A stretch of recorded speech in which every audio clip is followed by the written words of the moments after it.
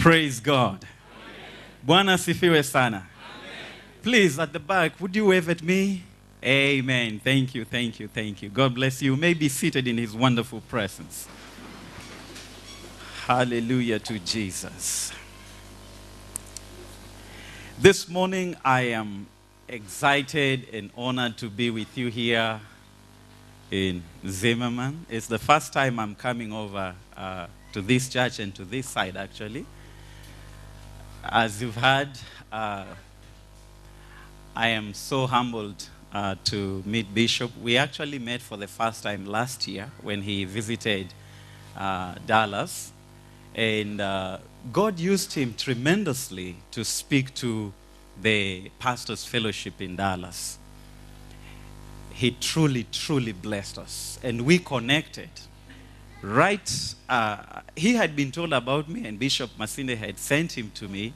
And even before I got that message, just as I was seated down listening to him, taking notes, we connected. Amen. I love you. And he truly changed the thinking of us pastors for the short time he was with us that night. He wasn't able to come visit with us and speak in our church, but you can be sure next time he comes, he'll be coming to us. Amen. I bring you special greetings from our church, Victory Chapel. It's a relatively young church. We planted in 2011, December 11th. You don't plant churches in December, but the Lord moved us and we planted. Amen. And so we just celebrated our 3rd year anniversary. This is our 4th year. We have experienced tremendous growth. And as Bishop has mentioned, we are in the process of buying. We started in a small hotel. We were leasing 2 halls, one for the worship and the other one for the children. And 4 months we had filled that, and we moved to another facility. And we filled it up. Then we leased across the street. So we have 2 campuses. One on this side is the main sanctuary, and then the offices and the children's center is across the street. And now we fill that, and we are looking. Sorry about that. We're looking to. We are in the process actually of buying. We've identified 2 facilities that we trust God. Either one of them will be ours in Jesus' name. Amen. So as he said, yes, we are doing a capital campaign. We are raising funds. The building costs $2.5 million. And we believe we will get it in Jesus' name. A lot of love and greetings from my wife. I was born and raised in Nakuru. But I married, I used to really love Bishop JB when he would come and visit in Nakuru and minister. And I said, I'm in Nakuru. This man is based in Nairobi. How can I tap from him? So anytime I was in Nairobi, I used to worship in Umoja. But then, you see, you can be wise or otherwise. So I said, if I cannot afford to sit under this man and listen to him, I'm going to marry one of his daughters who's been listening to him. And so I married from Umoja Deliverance, and they received me there as a son. Amen. My wife was the youth director for many years. Before leaving for the U.S., I served in Egerton University as a student pastor, and we planted Nakuru Chapel, and now we are serving in Dallas. Amen. Are you ready for the word?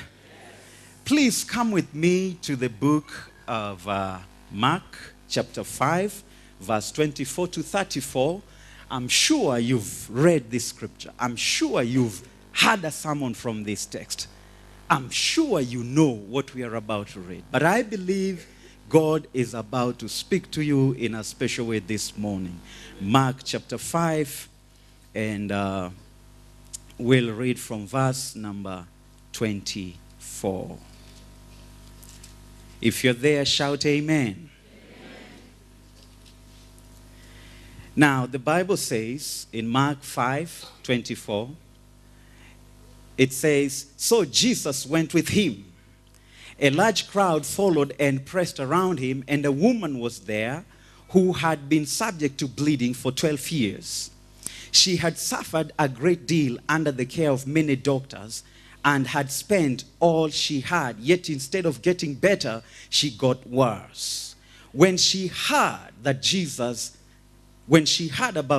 she came up behind him in the crowd and touched his cloak, because she said, if you want to underline that, because she said, if I just touch his clothes, I will be healed.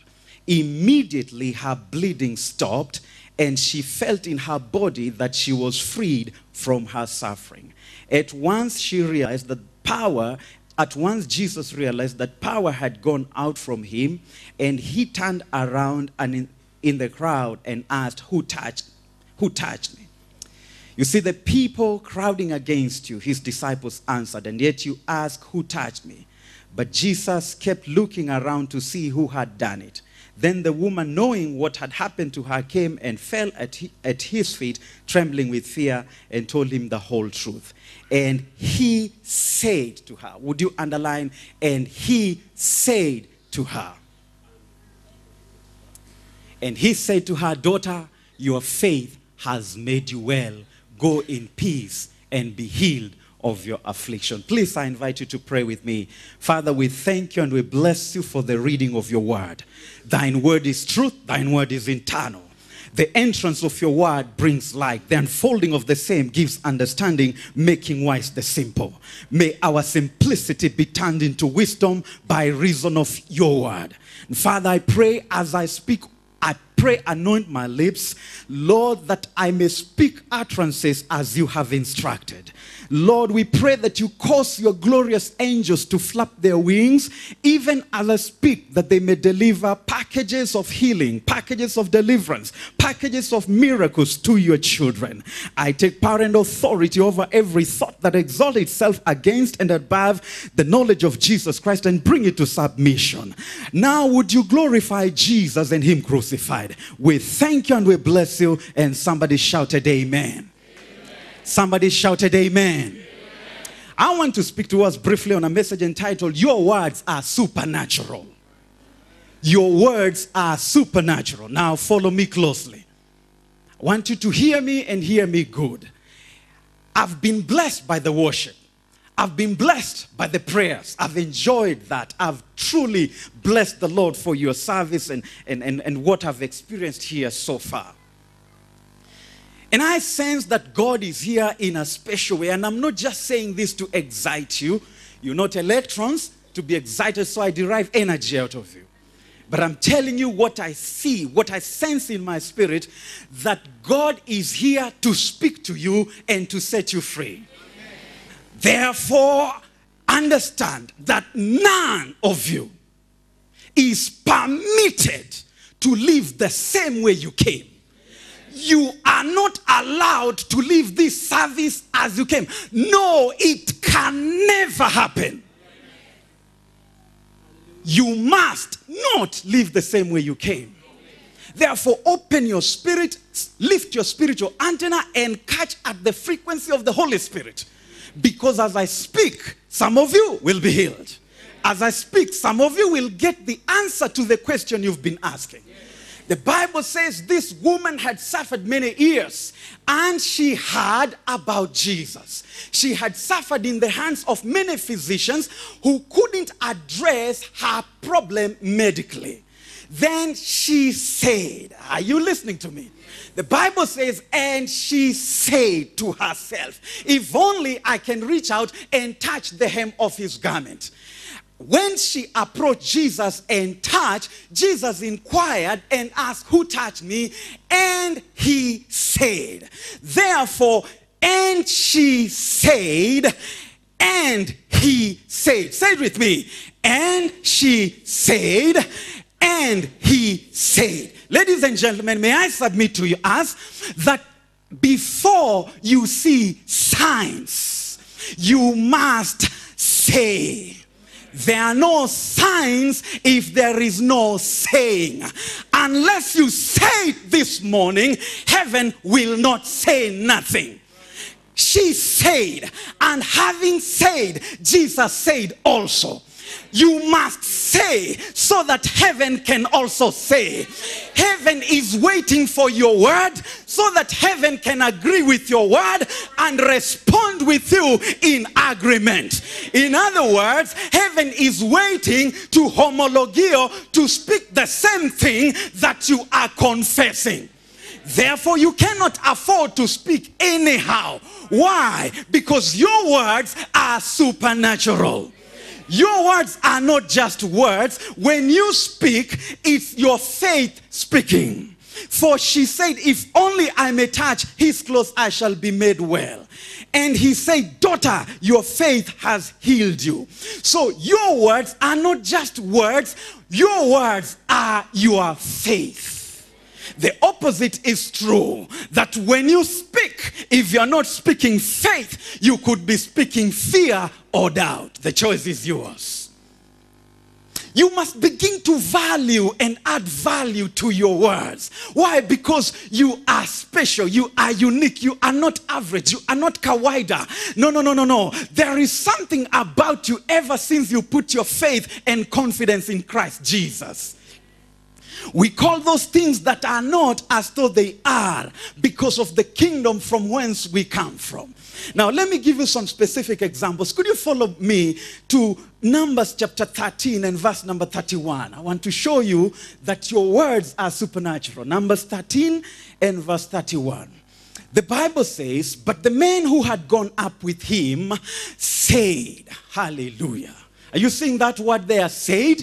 We are not able to go up against the people, for they are stronger than we are. And they spread among the Israelites a bad report about the land they had explored. They said, are you seeing it? They said, the land we explored devours those living in it. All the people we saw there are of great size. Continue to chapter 14, verse 1 and 2. In chapter 14, verse 1 and 2, it says, so all the congregation lifted up their voices and cried, and the people wept that night. And all the children of Israel complained against Moses and Aaron, and the whole congregation said to them, if only we had died in the land of Egypt, or if only we had died in the wilderness. What's happening in this place? You know the story. Moses identifies 12 spies, one from each tribe, and he sends them across the Jordan to go and spy the land. They bring back the evidence. They came with a cluster of grapes. The land was fertile as God had promised. It was indeed flowing with milk and honey. But 10 of them came with a negative report. They said, although the land is this nice, it's walled. Number 2, the land devours its people. Then they said, number 3, there we saw giants, the son of Anak. And we saw ourselves as grasshopper, and indeed we appeared to them. And these 10 people, by their speech, they spread the spirit of fear and unbelief. Because anytime you open your mouth to speak, you're either speaking faith or you're speaking doubt or fear. So they spread a spirit of fear. Moses was leading roughly 600,000 men. It's possible there were an equal number of women that would make 1.2. It's possible that the number of children outnumbered the number of women. Therefore, we are talking at minimum 1.2 to almost 2 million. These 10 people managed to influence over 1 million people. And the Bible says in chapter 14, and the whole camp cried. Now, if you know something about Jews, they are very solid macho men. When they cry, they swallow their tears. They are like most of African men. But the scriptures here says, that day, the whole camp cried. They wept. It was not the way you cry with a handkerchief wiping the corners of your eyes. It was the Western Kenya kind of cry. Mama, you're wailing, falling on the ground. The whole camp was crying. The whole camp was wailing. And they said, if only we had perished in this wilderness. What they said was heard by heaven. Heaven heard their fear. Heaven heard their doubt. When heaven heard, it responded. God told Moses, step aside. I finished these people. Step aside. These people are saying they want to go. Then God changed his mind and said, anyone below 40 and above 20, none of them will enter the land. Why? Because of what they had said. Let me give you another example. In Genesis 11 and verse number 4, Genesis 11, again another very common story that you would know. We call it the story of the Tower of Babel. The story of the Tower of Babel. And I want us to read this together.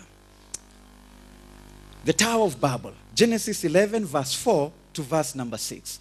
It says, and they, come on church, talk to me. And they said, come, let us build ourselves a city and a tower whose top is in the heavens. Let us make a name for ourselves, lest we be scattered abroad over the face of the whole earth. Continue. But the Lord came down to see the city and the tower which the sons of men had built. Would you underline had built?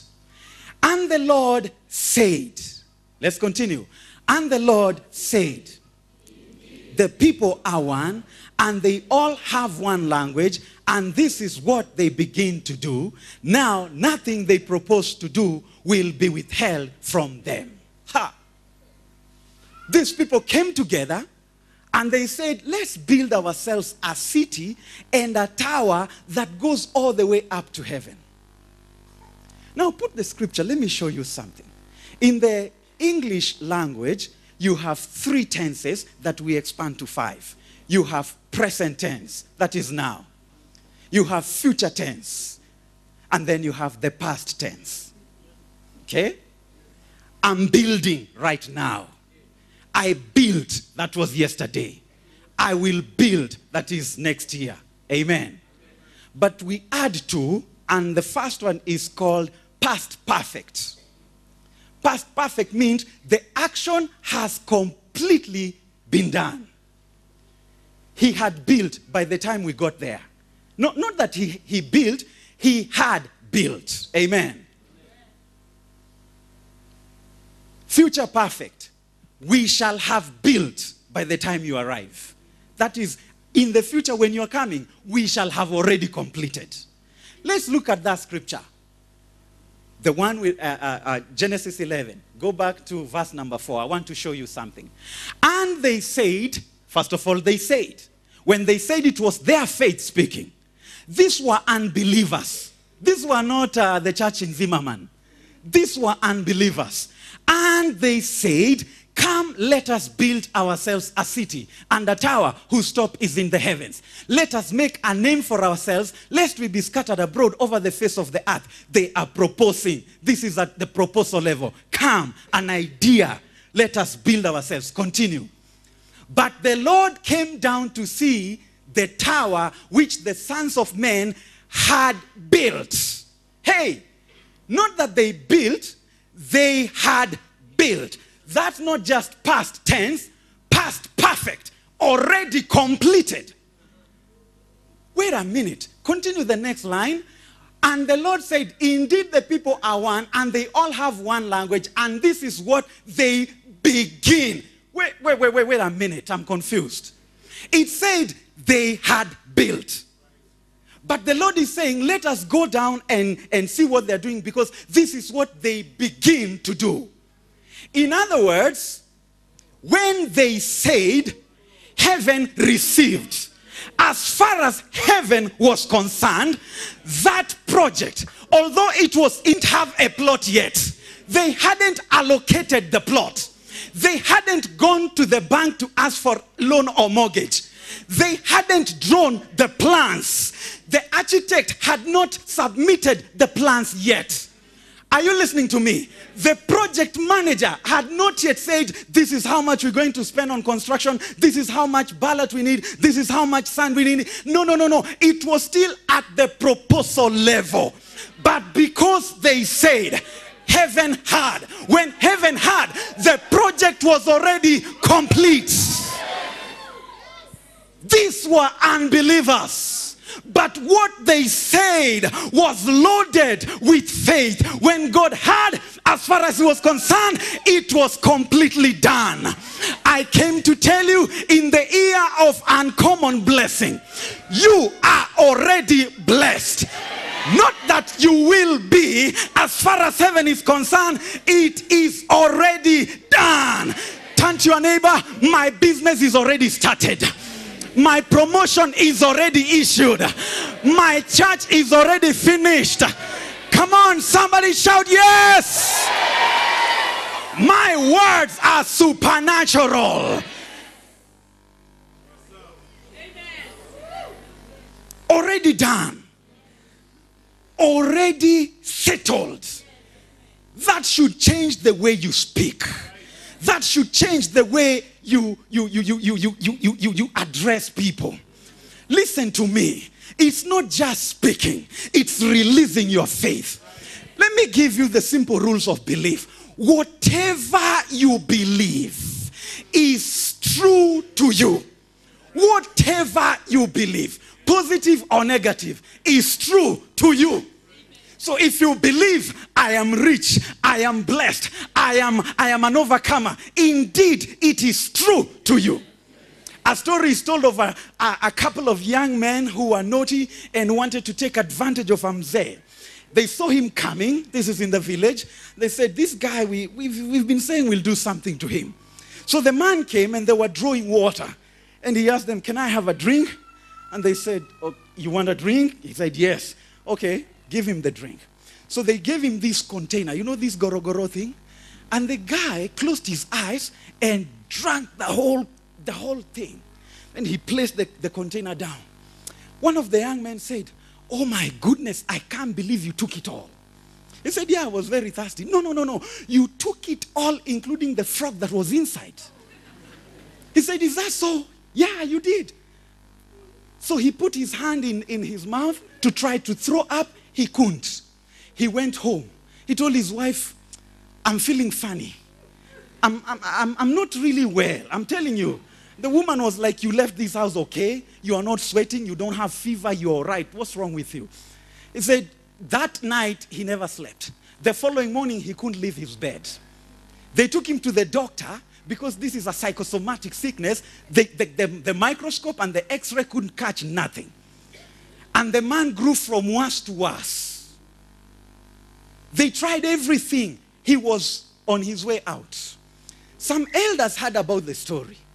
And the young men heard that they are now killing a man. So they came and repented to his wife. They said, Mom, we are sorry. We lied to this guy. We told him he swallowed a frog. And the woman said, indeed, he's been saying he ate a frog. And I've been wondering, where is this coming from? So when the elders heard about that, they said, okay, we can treat that. They did a concoction, of all kinds of leaves, made a bitter drink, then boiled it, gave him to drink. As usual, some habits are making or breaking. He closed his eyes and drank the thing, the whole thing. Because of the bitterness, he started throwing up. While he was throwing, he's closing his eyes, throwing all over the place. They threw a frog right there where he was vomiting. They said, oh, it's here, it's out. And he said, I actually feel better. What you believe, hello somebody. Turn to your neighbor, what you believe is true to you. Therefore, I believe I'm a millionaire. I believe I'm healed. I believe I'm the best. I believe I'm an overcomer. I believe this is my year. I believe this church is growing. This church is expanding. And as I believe, so I speak. I'm not speaking what I'm saying, I'm speaking what I believe. And as I speak, that's my faith. Therefore, from tomorrow, as you go to your shop, speak to those items. Tell them you are selling out this week. Go very early in that office before your boss arrives. Step in there and speak, knowing that as you're speaking, you are releasing your faith. I'm the best in this office. This corporation cannot survive without me. Oh, they don't know who I am. Bad. They don't know who I am. I'm a child of the King. You are just, they told you you're a house help. No, you are not a house help. Go and say, I'm a domestic engineer. This house is intact because of me. Are you listening to me? You've been struggling writing your papers. Say, I'm an author. I am a writer. According to your confession, so shall it be.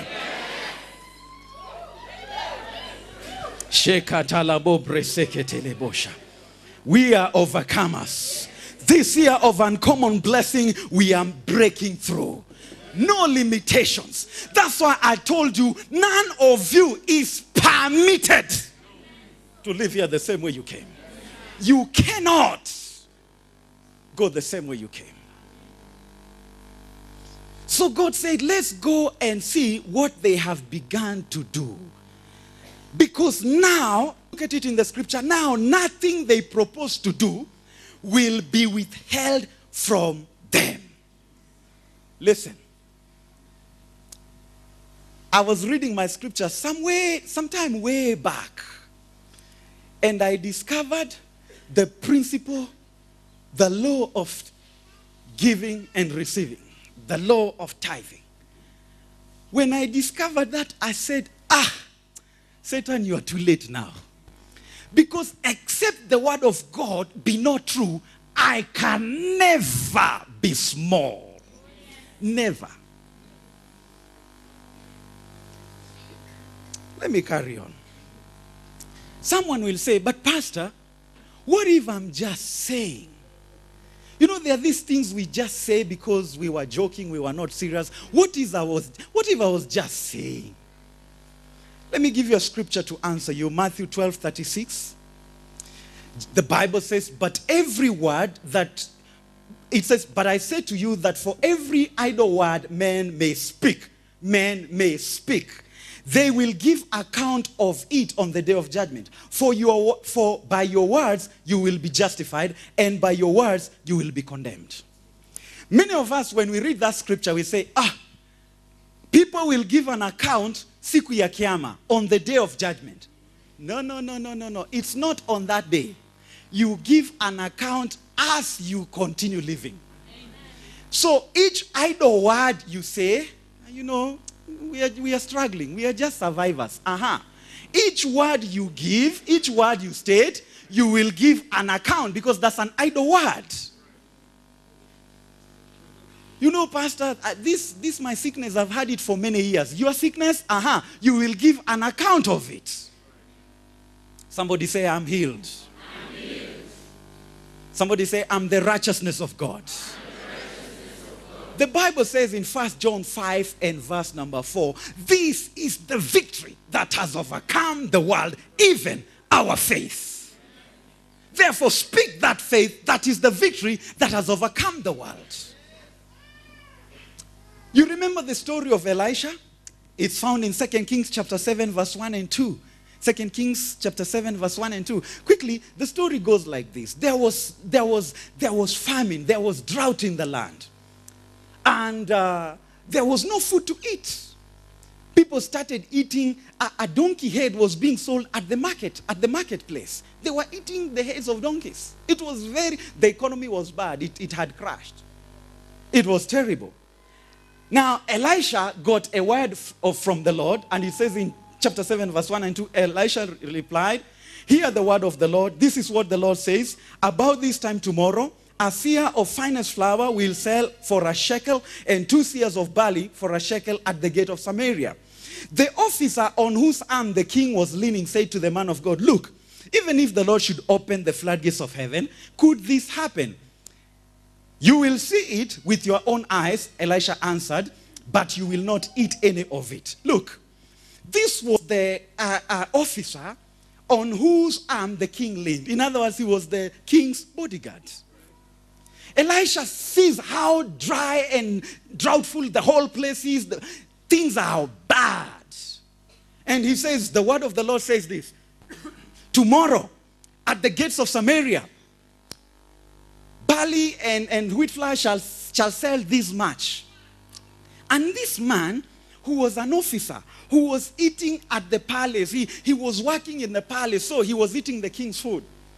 He asked a question. In fact, he said, even if God could open the floodgates of heaven, could this thing be? Now, this is an army officer. He's trained to think. He's trained to be logical. You just don't go for battle. You ask questions. You ask intelligent questions. By the way, questions really tell how wise or otherwise you are. So think through your questions. The Clinton family started training Chelsea while she was age 3 how to ask questions. You can't just ask questions. Sometimes you ask a question and it reveals the level of your ignorance. They said kuuliza si ujinga, but you need to frame your question in an intelligent manner. You belong to the kingdom. So this man asked a rhetoric question. A rhetoric question is a question that does not need an answer. We are going, ain't we? It really doesn't need an answer. It's just a question. He asked a question, and the question was, even if, seeing how things are, I'm thinking as an army officer, seeing how things are, again you are talking not in the gates of Jerusalem. Come on. We are Jews. You're saying in the gates of Samaria. Come on, like, you, sisi wa Yahudi, we will go to the gates of Samaria to get a seah of flour for a shekel? Come on, Bana. Elisha heard the words.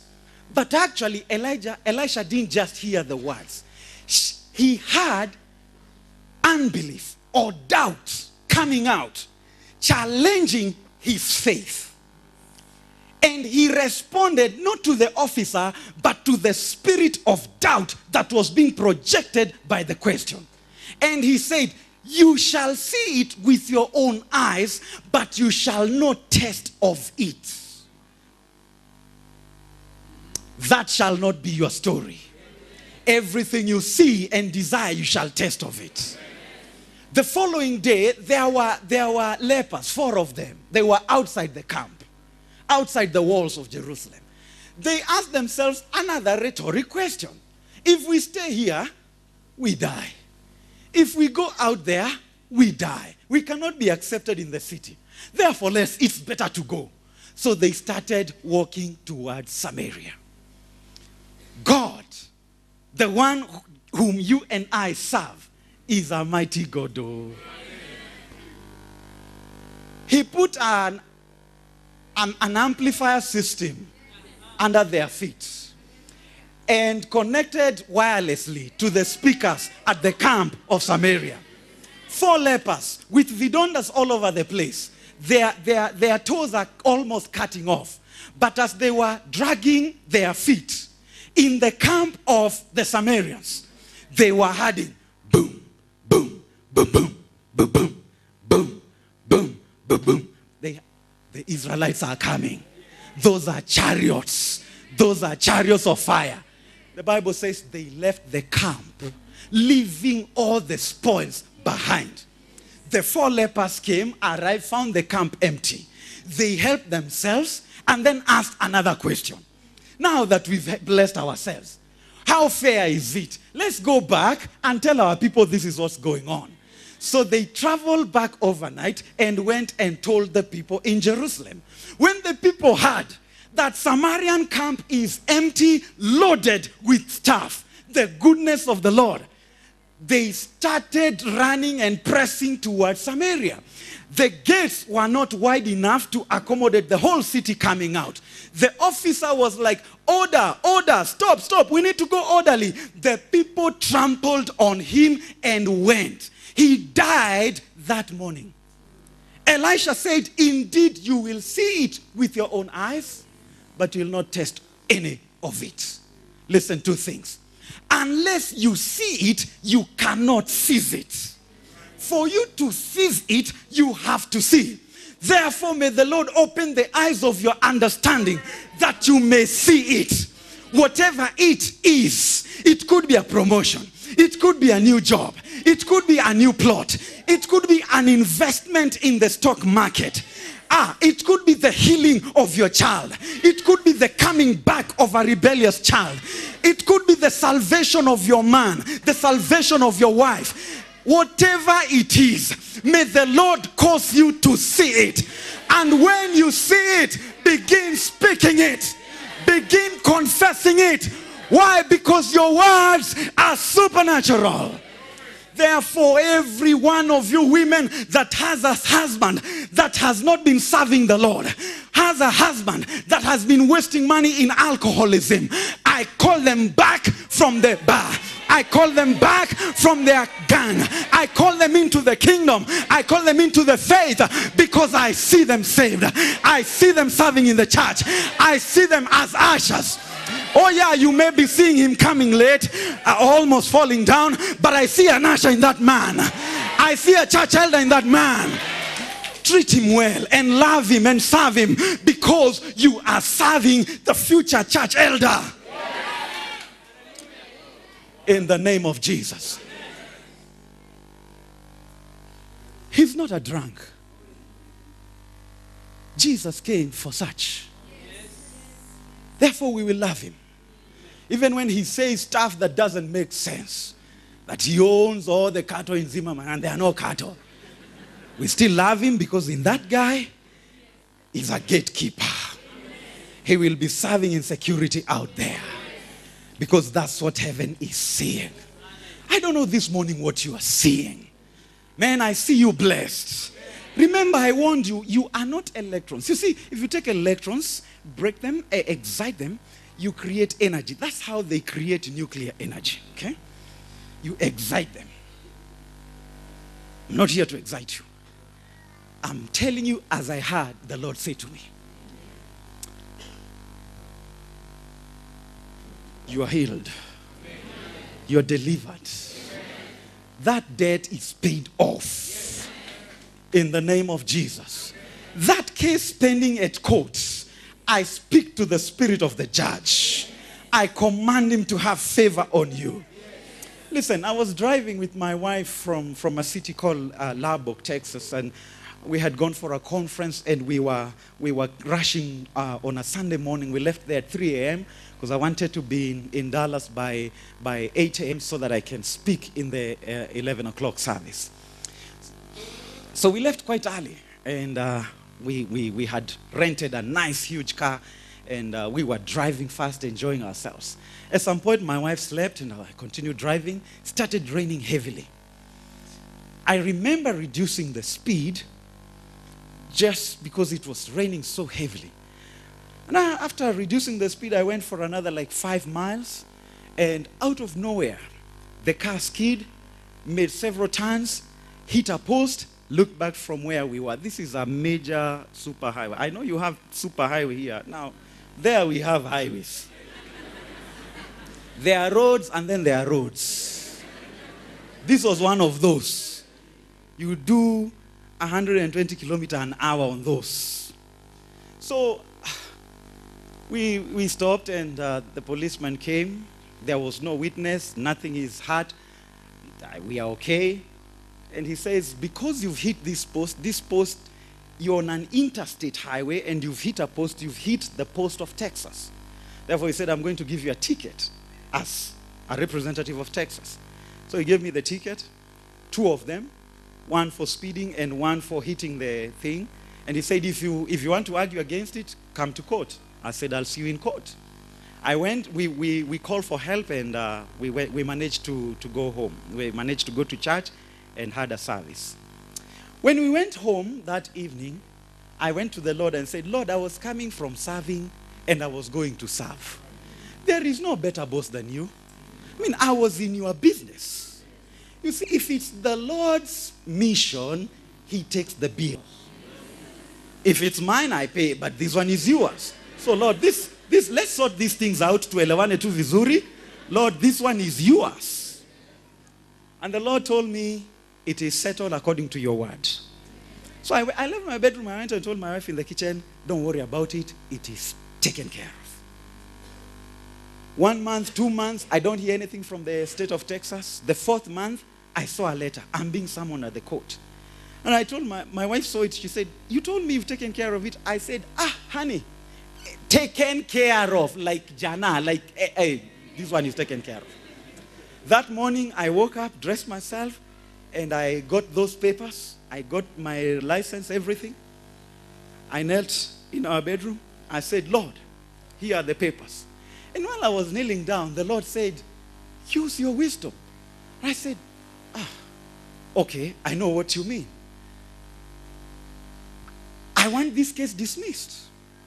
Okay, yeah, go ahead and dismiss it. So I prayed. I said, a very simple prayer, 2 minutes.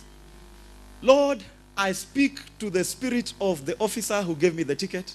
I command him at 1 o'clock. He must never be anywhere in Fort Worth. In Jesus' name, amen. I showed up to court. When I showed up, they called my name. And we had several of us who had those kinds of tickets. And the judge was waiting. And he was waiting. And he talked to the clerk. Then he waited. He's what we call, quote unquote, rednecks. When they get angry, they turn pink. He started turning pink. He banged his desk. He said, where is this prosecutor? The clerk whispered to her, he hasn't arrived yet. There was a young man seated next to me, and he was really in panic. I told him, relax, I am here. And because I'm here, things are okay. Then the judge talked to us. Our names were called, and he said, has any one of you heard of Friday jail-free day? I say, he said, any one of you who's heard about it, stand up. Well, I didn't even know what he was speaking about. So I half stood. He said, no, if you're sure, just stand up. So I stood up. I told the young man, stand up, stand up. The rest remained sitting. He said, you guys have heard of the Friday jail-free day? I said, yes, sir. He said, okay, those of you who are standing, case dismissed. Go, get out of my court. The rest who are seated, they were told, you have a case to answer. You will come back to court tomorrow. Listen to me now. I don't know what case is pending for you. But in the mighty name of Jesus, I speak. You see, children of the palace, children of the king speak the language of the palace. Children of the king. There is, at the palace, they have a language, but the language of State House is different from the language of Mukuru Kwanjenga. So you are a child of the king. Upgrade your tongue. Upgrade your lips. And speak the language of our palace. Whoever has been messing up with you, I speak to their spirit and command it to submit to you in the mighty name of Jesus. You are not common. Therefore, you walk in the level of uncommon blessing. Is somebody listening to me? Come on now. I mean, you must update, you must upgrade the way you speak. Because you just don't speak words, you speak and release faith. Let me look for parking space and then we'll close.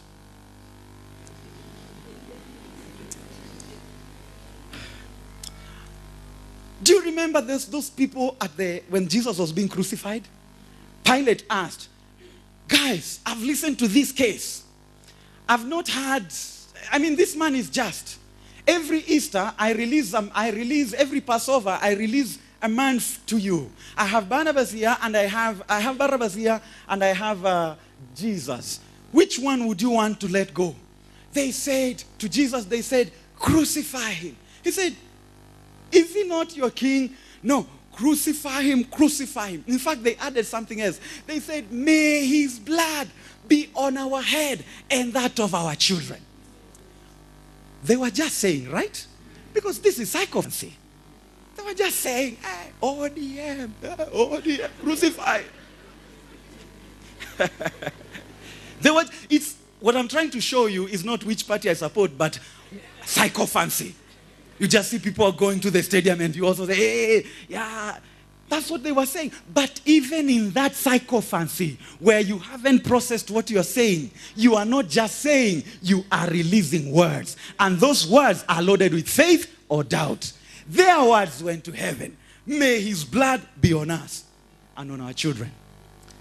70 short years after, 70 AD, the Roman soldiers came, attacked Jerusalem. They tell us in theology that those who were found in Jerusalem, when the walls of Jerusalem were destroyed and the temple burnt down to ashes, they were the second and third generation of these people that crucified Jesus, that were saying, may his blood be on us. Hata afadhali wangesimamia hapo. They should have said, may his blood be on us, period. But they added, and our children. When I saw that, I said, I must also upgrade the way I speak. So when I'm asking for my blessing, I said, those blessings, may they be on me and on my children and my children's children. My daughter is 10 and the second one is 8. Right now, today, before the Lord, my wife and I have finished praying their college. We've secured their scholarship. We've secured which university they'll go. We are now praying for their spouses. Like high school, primary, tulimaliza kitambo. You can't just be saying, oh, pastor, pray for me. I just turned 30, you know, and now 31. Na sioni mtu. Hey, fungua macho. Na umuite. Go before the Lord and say, Lord, let's settle this thing. I am your child. Let's settle this thing now. Once and for all. I'm not going to 100 keshas asking for this thing. We are settling it now. Are you listening to me? Yes. Don't just speak aimlessly. You know, they tell me, hakuna my brother squeeze. No. According to you. But as a pastor, I see them all the time. The brothers come and say, Pasi, madada nowadays mazeni wagumu. According to you.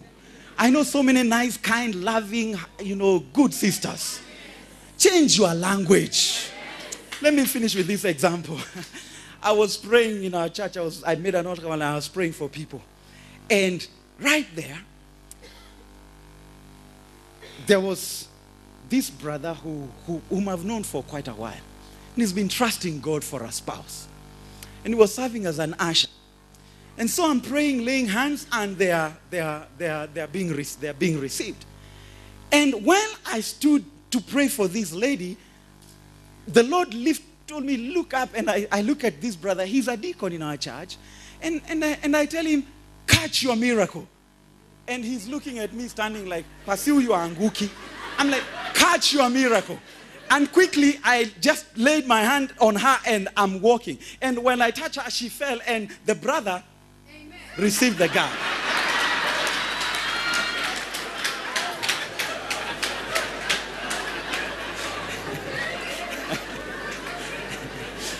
Do you know, 3 months later, they came to the office. I asked, what's going on between the two of you? Tena mbona mnakaribiana hivi, hebu separate kidogo. They said, Pastor, you remember when you prophesied, catch your miracle? I said, oh, this was it. Yes. Okay, come sit down here. So I told you, lift your spiritual antennas and catch at his frequency. You will not leave this house today empty-handed. No.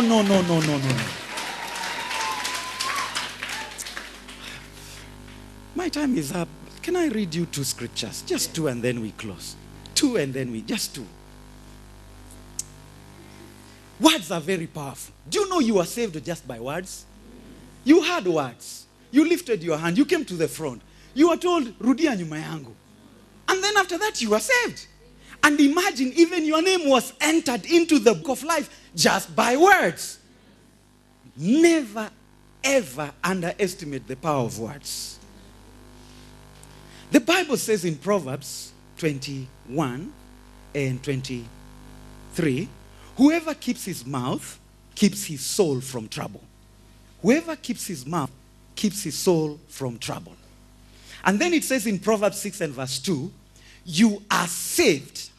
Please project this for me. Proverbs 6 and verse number 2.